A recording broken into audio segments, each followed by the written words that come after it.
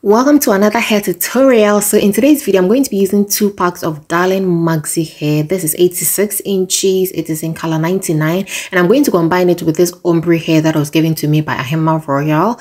It is so beautiful. I love the colors. It has wine, burgundy, a little bit of burgundy shade, and then white or blonde. And then I also have this red hair that I had in stock. So I'm going to combine all these hair extensions to do the knotless braids. And to start with, I am going to be stretching this red hair. I'm just going to put it together and then stretch them together. And with the stretching, you can clearly tell that when I open the hair or divide the hair, then I place them on top of each other, not directly. I'm placing it on top roughly, and then I'll just separate them like that. So I do it continuously until I get something like this, and then I use my comb to brush through. I'm going to do the same thing for the ombre hair, but then I'm going to divide it into 2 so that I get the best out of it. Because I'm going to do short knotless braids, I'm just going to be dividing the hairs just like that to have until I add on, until I get my desired length. So I did the same stretching for the blonde or the ombre hair as well. And then with the Darling Maxi hair as well, I also divided it into 3 because it's 86 inches. I divided it into 3 equal parts, and then I stretched it as well. So basically that is how I ended up stretching all the hair together.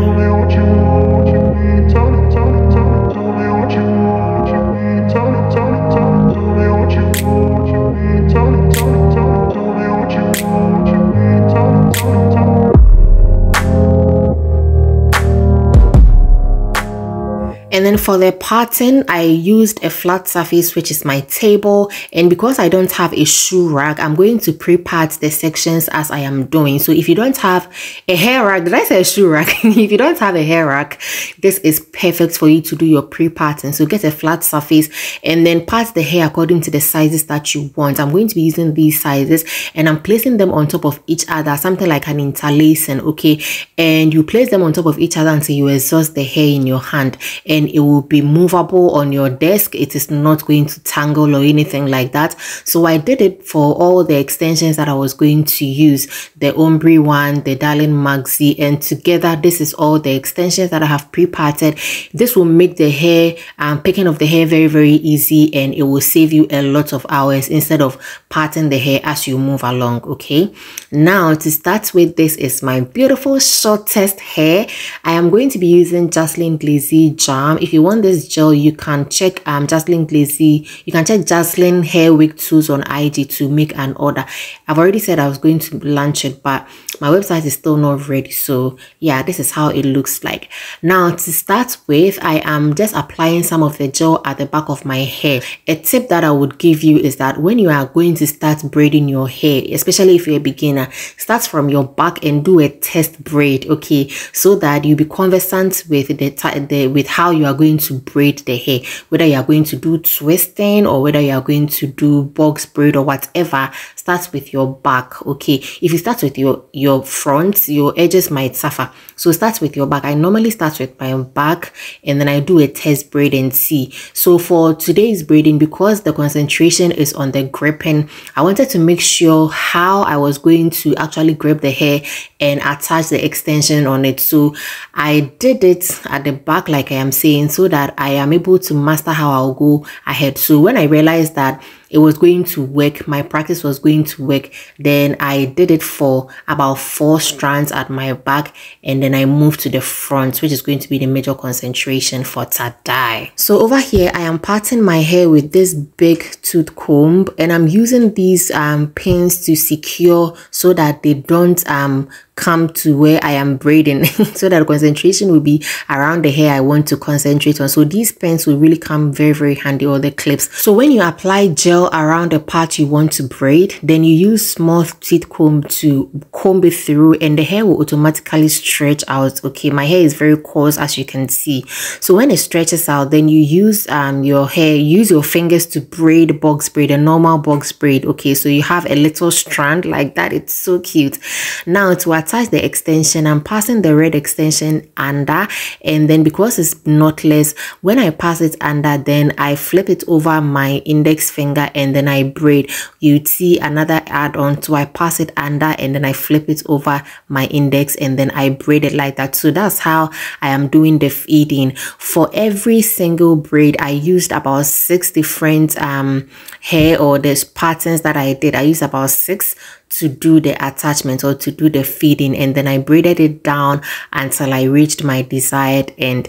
And you can see that I am using the gel as I braid along, so that by the time I am done, I would have a smooth finish. So I wouldn't have a lot of flyaways by the time I am done. So that's why I'm applying the gel as I move along. So you can also see that the hair is not tight. Okay, as much as I am braiding it on my short hair, it is not tight.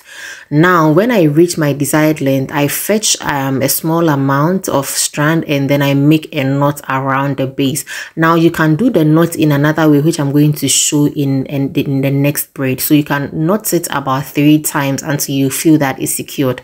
Then you open the same strand and then you make another knot or twice. Okay, so this is one way you can secure a knot at the end, because I'm going to curl it. Okay, so this is how it is looking like. Very, very secured. It is not going to move or whatsoever.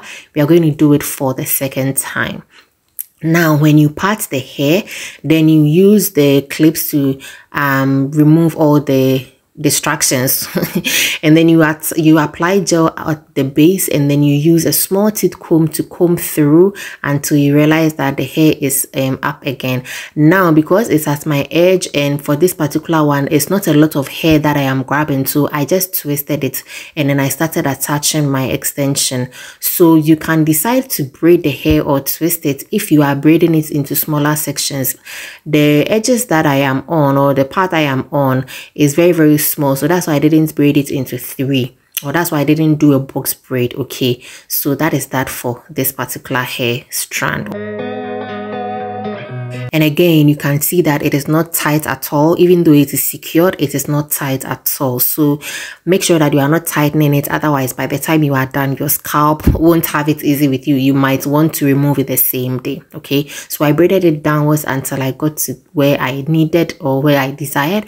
And for this particular tying, you take a small strand of hair and then you wrap it around the base. This is one of the ways you can also secure, unlike the first type. Okay, and then you make a knot. So you wrap it around about 5 or 6 times, and then you make a knot about 2 or 3 times, so far as you see that it is well secured. And then you open the same strand and then you make a knot. You might think that it takes a lot of time, but it's worth it, because by the time you are done, if you don't secure it well, your braids will remove. Okay, so basically that is how to secure the hair, or that is how to grip and secure. You just part your hair, use the clips to take away all the distractions, focus on the main strand of hair, use your gel to apply at the roots, and then you braid it if it is a lot of hair with the pattern that you have done. Then you start attaching your feet in. You don't have to use a heat on it to stretch it. Just the gel and the comb would make the hair stretchy enough.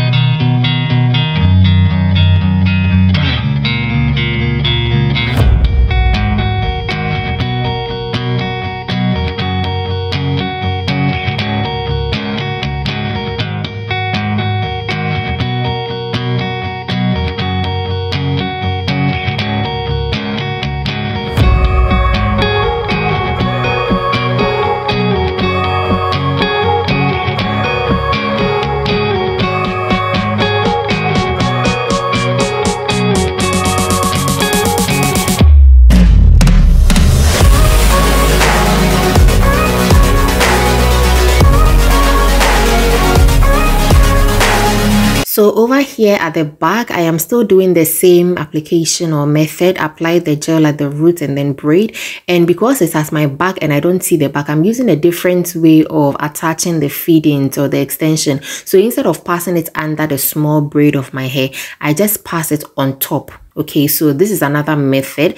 I have tried to explain it into detail, like how to grab your hair and braid or attach extensions like this on my TikTok. It's also in my YouTube shorts, so you can check it out. But then this is another method. You can do the same method as you did at the front, but for me, this is how it's able to work for me when I'm braiding at my back. So I don't pass it under, I pass it on top so that it allows me to braid effortlessly without hurting my fingers or my arms. So in all, this is all that I have, looking so nice. I love the combination of the hair colors. This is all that it is. This is how my back is looking like. I mean, when the front is looking good, the back is not like a lot of problem. Like, we don't care about our back like that. So this was all that is left. This is how much the hair is left from the patterns that I did. I would say I used about, let me say, 3 different extensions, like 3 extensions if I would say. And then to curl the hair, I tried to explore different ways of curling. And I used my flexi rods to do the curling. Now, with this type of curling, you attach the hair by twisting it on the flexi rod, okay, in the way that I am doing. And then you bend the flexi rods at the far ends. Okay, so that's how to twist. Now you fetch another extension, about 2 hairs, and then you comb it and then you twist it around the flexi rod like that. Make sure that you are twisting it very, very tightly so that the curls will come out very nice. And then you bend the flexi rod at the far ends of the rod so that it becomes secure. Now I'm going to be using setting lotion by Shea Butter. This is setting lotion. I'm pouring it into hot water to set the curls. I've done this before actually. You realize that it is actually bulky, so it's not a lot of strands that would go into the peel that I'm using. So I have to be doing it one by one. So with this particular curling, if you are doing it yourself, to be very honest, I don't recommend this particular curling. If somebody is going to do it for you, then that is totally fine. And when you have, because you have to sit for a while and let it air dry, or maybe blow it if you wish, it will come out something like this, and it is actually bulky. After 4 days, however, I realized that the curls were sleeping, like they were dull. You see, it was after 4 days. I think it was because I used the setting lotion. So I tried to revive the curls. And this time around, I used my mousse and then I used the threading method, which I prefer very, very well. So I destroyed the curls that I have made and then apply hair mousse on top of the extensions, about 3 different strands, and then used my thread to do the curls. And with the threading method, you braid it at the roots or where you begin. And then you begin to wrap the thread loosely around the hair extension or loosely around the pattern that you are doing until you reach the very last end. So you won't wrap it around tightly, just loosely, so that you'll be able to pull the thread and then the extension will curl like that on top. And then when it curls, you hold the bottom and then you braid it securely like that. Okay, so when you braid it securely, then you make a knot so that it doesn't ravel. You get it? So that is what I did.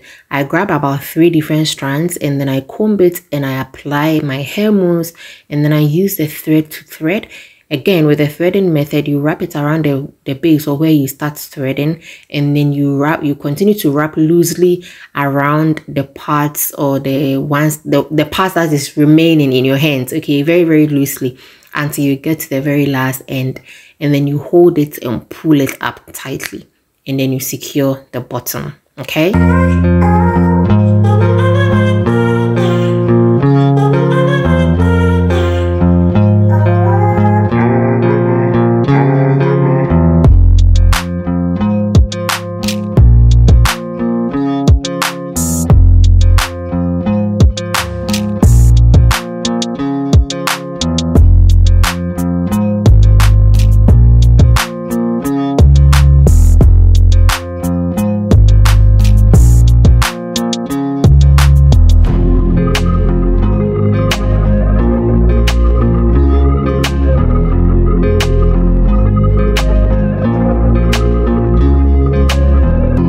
So this is all the extensions that I have threaded. You can tell that it is very, very lightweight. I prefer this one better, way better than the flexi rod type, because I'm doing it myself. It is not bulky. You can actually sleep with it. So, and you can see that with the hot water and the pail, I'm able to grab as many as hair strands that I want into the hot water and set it in the hot water at the same time, unlike the flexi rod curling method, you understand. So that's why I personally prefer this curling method. So again, if you are going to be doing it yourself, make sure that this one, right, well, let me say I'm going to recommend this one for you. You can try the flexi rod method by yourself, and then you can try this one as well. Then you compare which one would come in handy. But I think we can all see. Okay, then when I was done, I just blow dried. I didn't have to even sleep on it until the next day. I just blow dried and the curls came out perfect. I just had to remove the thread from it by cutting all the threads I see, and then you can clearly see that the curls have already started coming out so much very well. I mean, just look at the curls, look at the curls. It came out as like exactly as I wanted. Like, I mean, everything that I envisioned this hairstyle to be, it came out exactly that. And I just cut out the tips where the hair were just like frail. So I applied hair mousse on top of my hair just so that every hair strand would be removed. And so far so good. This is the results of the hair on short hair, you know. So how to grip and then also how to curl using the two different methods that I showed you. So yeah, it came out perfect. You can style it any way you want it. I mean, look at the back, everything is secured. There's nothing that you can't do with this hair. You can style it in different forms.